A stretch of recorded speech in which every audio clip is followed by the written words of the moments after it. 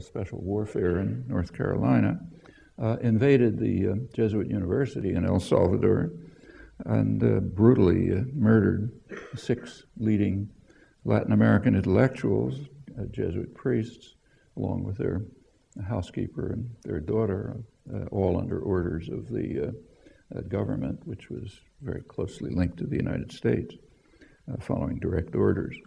That culminated a decade of horrors, which began when the Archbishop, who was called the Voice for the Voiceless, was assassinated by much the same hands. During that period, about 70,000 people were killed in El Salvador, overwhelmingly by the U.S. armed and trained forces. About twice that number were killed elsewhere in Central America in the same years, same source. The primary targets were the people's organizations fighting to defend their most fundamental human rights. Those are the words of the assassinated Archbishop days before he was killed while saying Mass, pleading in vain in a letter to Jimmy Carter, pleading for the end of U.S. military aid to the murderous junta. To serious scholarship in the West, and of course to the victims, it's well known, I'm quoting now, that between 1960 and the Soviet collapse in 1990, the number of political prisoners, torture victims, and executions of nonviolent political dissenters in Latin America vastly exceeded those in the Soviet Union and East European satellites. And I can add, of course, the hundreds of thousands of people who were simply slaughtered. All of this, supported or tolerated by Washington, included many religious martyrs, such as those who framed the horrible decade in El Salvador, and mass slaughter as well. Well, actually, I'm quoting well-known Latin Americanist John Coatsworth in the recently published Cambridge History of the Cold War. Coatsworth picks the year 1960 for good reasons. There had been, of course, many similar horrors in earlier years, but the U.S. crusade against democracy and human rights in the Western Hemisphere escalated very sharply right at that time, right after Vatican II in 1962. That was a historic event. In the words of distinguished theologian Hans Kung, it ushered in a new era in the history of the Catholic Church. It was an effort to restore the Christianity of the Gospels that had been what Christianity was in its first few centuries, which is why Christians were persecuted, but ended when the Roman Empire took it over and turned it into the church of the persecutors, not the persecuted, in the 4th century. So this was an attempt to restore the Christianity of the Gospels, and inspired by that, Latin American bishops adopted what they called the preferential option for the poor. Priests, nuns, laypersons tried to take the radical pacifist message of the Gospels to the poor and the persecuted of the hemisphere, people who were, and try to organize them in what were called base communities, and urge them, try to help them take their fate in their own hands and work together to overcome the misery of survival in the harsh realms of U.S. power. This was recognized at once to be an intolerable heresy, and the reaction was very swift. The Kennedy administration immediately helped install a vicious national security state in Brazil. Plague then spread throughout the continent in ways which should be familiar. It culminated exactly when the Berlin Wall fell. These events have been disappeared, to borrow the terminology used in Latin America. They suffer from a fallacy, the fallacy of wrong agency, that we carried them out. Therefore, they cannot be in history.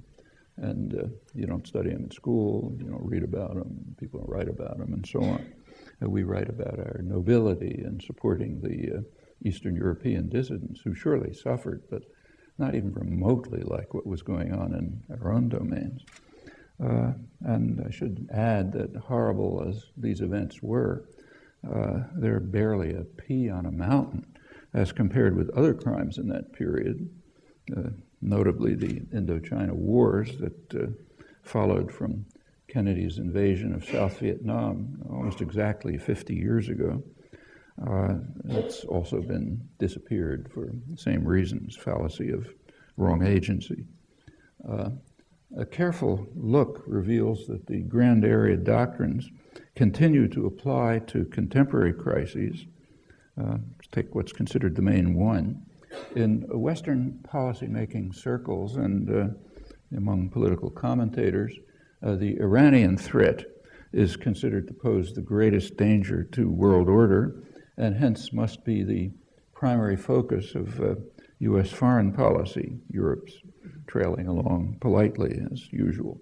This year is called the Year of Iran because of the danger of that enormous threat, which does raise a question. What exactly is the Iranian threat? If you read the public commentary, you don't get much of an answer. But there actually is an authoritative answer, which is ignored. The authoritative answer is provided by the regular reports to Congress by the Pentagon and U.S. intelligence agencies, come every year, reports on the global security. And of course, they include a section on Iran. Most recent was almost a year ago. The reports make it very clear that whatever the Iranian threat is, it's not military. So I'll quote, Iran's military spending is relatively low compared to the rest of the region. In fact, it's less than a quarter of that of Saudi Arabia, and minuscule as compared with the U.S., of course. Iran's military doctrine is strictly defensive, designed to slow an invasion and to force a diplomatic solution to hostilities. Iran has only limited capacity to project force beyond its borders. They, of course, bring up the nuclear option and say that Iran's nuclear program and its willingness to keep open the possibility of developing nuclear weapons is a central part of its deterrent strategy. Well, the brutal clerical regime in Iran is undoubtedly a major threat to its own people, though it hardly outranks U.S. allies in that regard. But the threat lies elsewhere, and it's ominous. One element of the threat is Iran's potential deterrent capacity. Notice that that's an illegitimate exercise of sovereignty because it might interfere with U.S. freedom of action in the region. And it's, of course, glaringly obvious why Iran would seek a deterrent capacity. Just take a look at the disposition of forces in the region, including nuclear forces. 7 years ago, one of Israel's leading military historians, Martin von Crefeld, wrote that the world has witnessed how the United States attacked Iraq for, as it turned out, no reason at all. Had the Iranians not tried to build nuclear weapons, they would be crazy. Particularly when they're under constant threat constant threat of attack by the United States, of course, in violation of the UN Charter, but remember that that doesn't apply to the United States. Whether they are, in fact, developing a nuclear capability, we don't really know, but perhaps so. Well, the Iranian threat, as described in the documents and the reports, goes beyond deterrence. Iran is also seeking to expand its influence in neighboring countries and thus to destabilize the region, as it's called. Notice that when the U.S. invades and occupies Iran's neighbors, that's stabilization. When Iran tries to expand its influence, say commercial relations with its neighbors, that's destabilization. That is absolutely routine usage in foreign policy commentary. So sometimes it becomes almost comical. Here's prominent foreign policy analyst, James Chase, former editor of Foreign Affairs, rather on the liberal side, incidentally. He was properly using the term stability in its technical sense when he explained that in order to achieve stability in Chile, it was necessary to destabilize the country, namely by overthrowing the elected Allende government, installing a vicious dictatorship. Sounds contradictory, but it isn't if you understand the technical meaning of the terms. Well, other concerns about Iran, I have no time to go into. They're interesting to explore, but I think they simply underscore what the guiding doctrines are and their continuing status in imperial culture. That's very much in accord with the doctrines that were laid down by FDR's planners back during the Second World War. The United States cannot tolerate any exercise of sovereignty that interferes with its global designs. And the United States and Europe are, of course, engaged in punishing Iran for its threat to stability and trying to get it to become a more civilized country. But it's useful to recall how isolated the US and Europe are. The non-aligned countries, which is most of the world, they have for years been vigorously supporting Iran's right to enrich uranium. Within the region, as I mentioned, the irrelevant public even strongly favors Iranian nuclear weapons. The major regional power, Turkey, voted against the latest U.S. sanctions motion in the Security Council, along with Brazil, which is the most admired country of the South, as polls show. Turkey's disobedience led to sharp censure at that point, but not for the first time. Turkey was bitterly condemned in 2003 when the government committed a major crime. It followed the will of 95% of the population and refused to take part in the U.S.-British invasion of Iraq. And that demonstrated its very weak grasp of democracy, which led to sanctions and sharp censure. Same today, after the 2010 Security Council misdeed, Turkey was warned by Obama's top diplomat on European affairs, Philip Gordon, that it must demonstrate its commitment to partnership with the West, follow orders, in other words. A scholar with the Council on Foreign Relations asked, how do we keep the Turks in their lane? They're departing, something wrong. In their lane means following orders, like good Democrats, our style Democrats. Brazil's Lula was admonished in a New York Times headline. He was warned that his effort with Turkey to provide a solution to the uranium enrichment issue outside the framework of U.S. power is a spot on the Brazilian leader's legacy. In brief, do what we say. That's your function. There's kind of an interesting sidelight to all of this, which has been effectively suppressed. The Iran-Turkey-Brazil deal had been approved in advance by President Obama, presumably on the assumption that it wouldn't fail and that would provide an ideological weapon against Iran. That was revealed by the British Foreign Office, which released the letter of support for it after Brazil was censured. When the effort succeeded, approval quickly turned to censure, and Washington rammed through a Security Council resolution which was so weak that China readily signed and is now chastised for living up to the letter of the resolution, but not following Washington's unilateral directives, which go far beyond it. That's the current issue of Foreign Affairs, the main establishment Foreign Affairs journal. Well, while the U.S. can tolerate Turkish disobedience, though with dismay, China's harder to ignore. So the press, New York Times, warns that China's investors and traders are now filling a vacuum in Iran as businesses from many other nations, especially in Europe, pull out. in fear of the United States. And in particular, it's expanding its dominant role in Iran's energy industries. All of this is quite in accord with the UN resolutions, but inconsistent with the more extreme US demands, which have no legal authorization other than what's granted by power.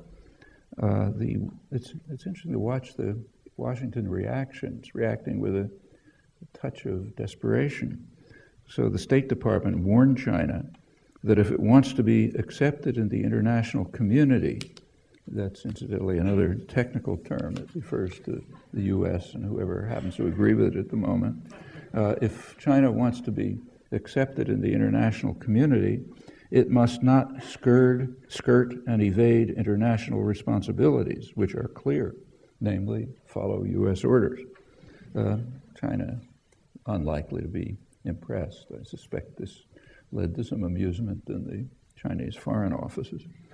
There's also a lot of concern about the growing Chinese military threat. A Pentagon study that recently came out warned that China's military budget is now approaching 1/5 of what the Pentagon spends to operate and carry out the wars in Iraq and Afghanistan. It's, of course, a small fraction of the US military budget.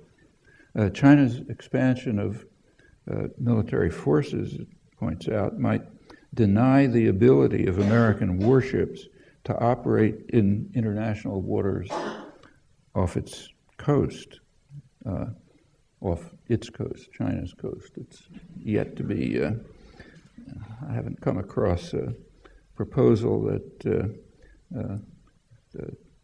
the U.S. might eliminate military forces that would deny the ability of Chinese warships to operate in the Caribbean. Of course, there's fundamental asymmetry.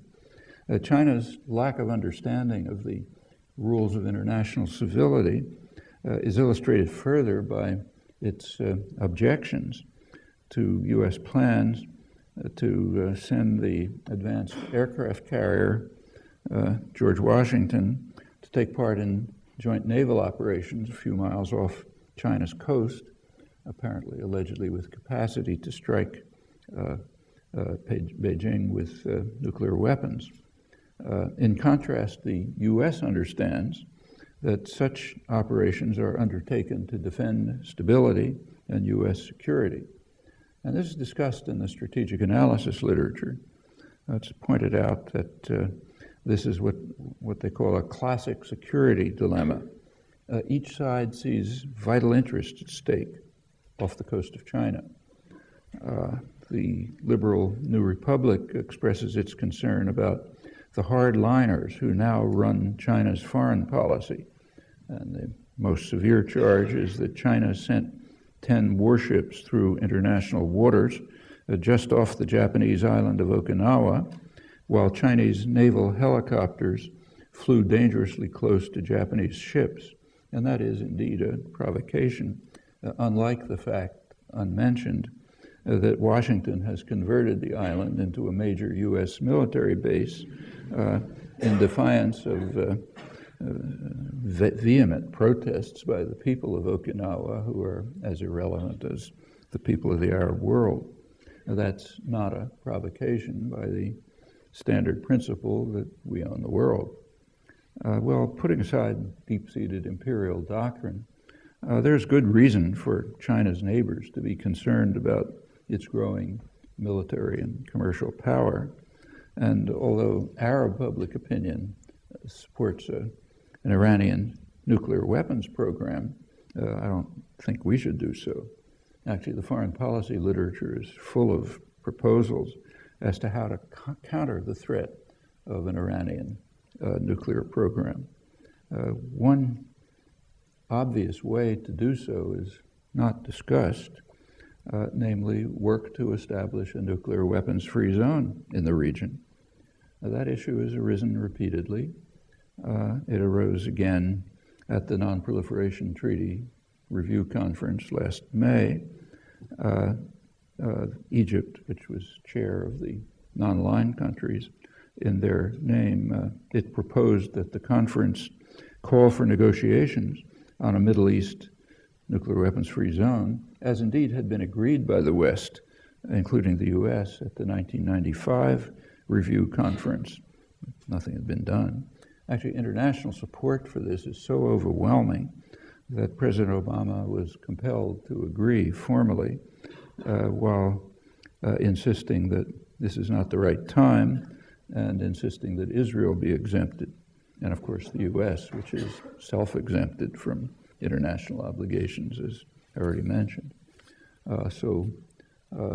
Washington informed the conference that it's got a nice idea, but not now. It has to wait for a comprehensive peace settlement.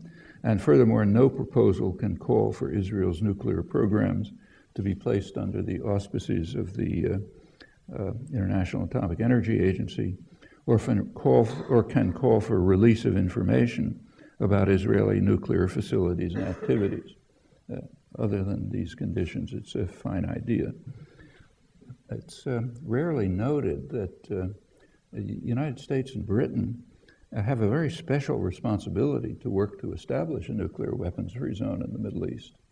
When the US and Britain tried to concoct a thin legal cover for the invasion of Iraq, they appealed to a Security Council resolution, Resolution 687 in 1991, which called on Iraq to terminate its development of weapons of mass destruction. Well, we can put aside the claim, but the resolution does commit its signers, the US and Britain, to work to establish a nuclear weapons-free zone in the Middle East. So the US and Britain have a special, unique responsibility for this. Parenthetically, we can add that US insistence on maintaining nuclear facilities in Diego Garcia undermines another nuclear weapons-free zone, the African one. They regard that as part of Africa. Diego Garcia, as you should know, is a particularly important case. Britain obediently followed orders and expelled the population from the island so that the United States could set up a major military base, which is used, in fact, it's used for bombing the Middle East and Central Asia. It's been expanded under Obama to accommodate nuclear submarines and also deep penetration bombs aimed at Iran. And that's a program that languished under Bush, but was taken up with enthusiasm as soon as Obama took office, and it's been considerably accelerated. Well, while grand area doctrine still prevails, the capacity to implement it has declined. The peak of US power was after World War II, when, as I said, the US had literally half the world's wealth. That naturally declined. Other industrial countries reconstructed from the devastation of the war. Decolonization took its rather agonizing course. And by the early 1970s, the US share of global wealth had declined to about 25%. Still huge, but not half. The industrial world had become what was called tripolar. US-based North America, Europe, East Asia, then Japan-based. There was also a very sharp change in the US economy in the 1970s, namely towards financialization and export of production. No time to go into the details, but they're very significant. What happened is that a variety of factors converged to create a vicious cycle of radical concentration of wealth, mostly in a top fraction of 1% of the population. It's a very small, huge concentration. That means mostly CEOs, hedge fund managers, and so on. That's the real source of the tremendous inequality in the United States. It's like 0.1% of the population has an enormous impact on this. That carries with it concentration of political power, and that in turn leads to development of state policies to increase the concentration. It includes fiscal policies, tax policies designed to that end, rules of corporate governance, deregulation, and a lot more. Meanwhile, the same years, the cost of elections skyrocketed, and that has an effect. It drives both political parties They're much deeper into the pockets of concentrated capital. It's increasingly financial capital. The Republicans, for them, it's reflexive. The Democrats, who are by now what used to be called moderate Republicans, they're not far behind. Well, while wealth and power, political power, have very narrowly concentrated thanks to the vicious cycle, for most people, their real incomes have stagnated for about 30 years. They've been getting by, but with sharply increased work hours, way beyond Europe now, debt, and asset inflation, which is regularly destroyed by the crises that began as soon as the regulatory apparatus was dismantled. There weren't any as long as the New Deal regulatory apparatus remained in force through the 50s and the 60s. And that's extremely serious. Well, none of this is problematic for the super wealthy. In fact, they benefit from a government insurance policy, which has the name too big to fail. And that's very important. It means the banks and the investment firms, which make virtually no contribution to the actual economy as far as anyone knows. It's finally beginning to be studied by economists who had looked at it before. But the banks and the investment firms can make very risky transactions. Make a risky transaction, you get rich rewards. The system's going to crash, inevitably.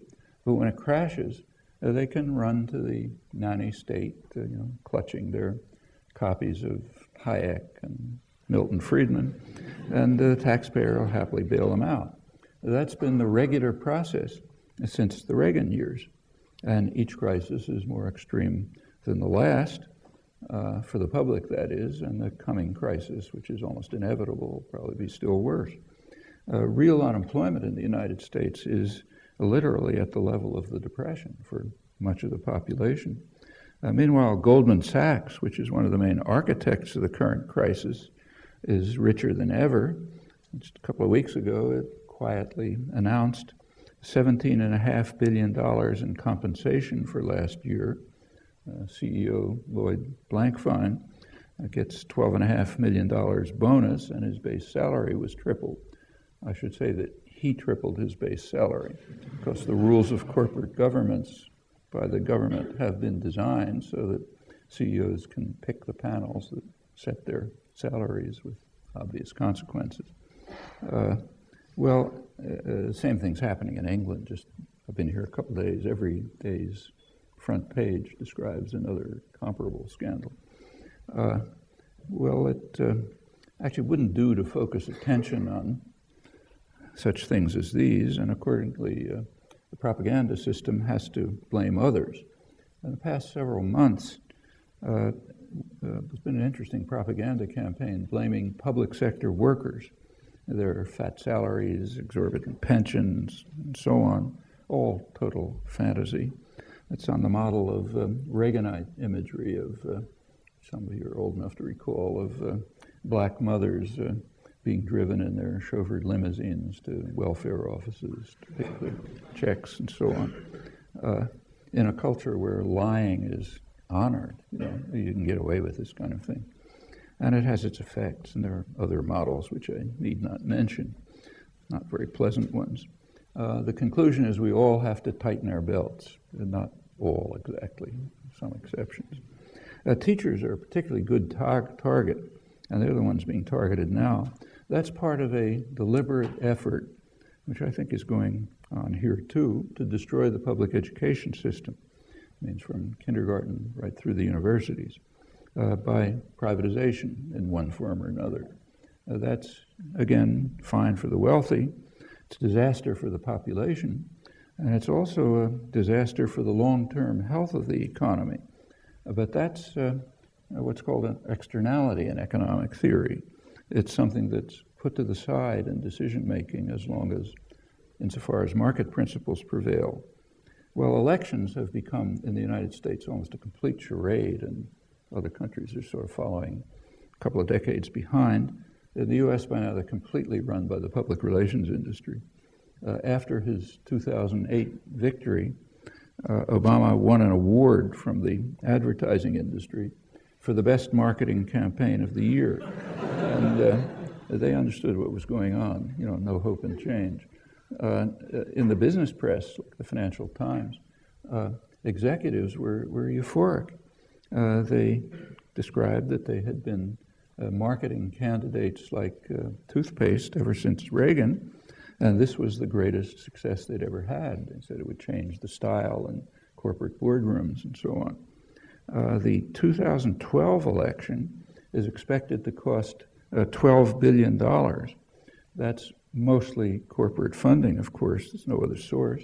And it's not surprising that Obama right now is selecting business leaders for top positions. No other way to get the money. The public is very angry and frustrated, but as long as the Muasher principle prevails, it doesn't matter. Well, I've barely skimmed the surface of these critical issues, but I don't want to end without at least mentioning another externality that's dismissed in market systems. That's the fate of the species. That's an externality as far as decisions are concerned. The financial system is plagued, well understood, by what's called systemic risk. Namely, it's going to crash if it works the way I described. And systemic risk is a problem, but it can be remedied. It can be remedied by the taxpayer. But nobody's going to come to the rescue if the environment is destroyed. That it must be destroyed is virtually an institutional imperative, and it's worth bearing that in mind. Business leaders in the United States are openly announcing that they're conducting massive propaganda campaigns to convince the public that anthropogenic global warming is a liberal hoax. And it's having an effect. You can see it in polls. The executives who are running these campaigns know perfectly well that it's not a hoax. It's very grave. But they have no option of following that understanding. In their institutional role, they must ignore that externality and act to maximize profit and market share. If one of them decides not to do it, he's out, and somebody else is in who does do it. These are properties of the institutions, not the individuals. This particularly vicious cycle could well turn out to be lethal. Just to see how grave the danger is, you should have a look at the new Congress in the United States, which is propelled into power by business funding and propaganda. Almost all of them are climate deniers. They've already begun to cut funding for measures that might mitigate environmental catastrophe, and that's likely all to disappear. Worse still, some of them are true believers. So, for example, one of the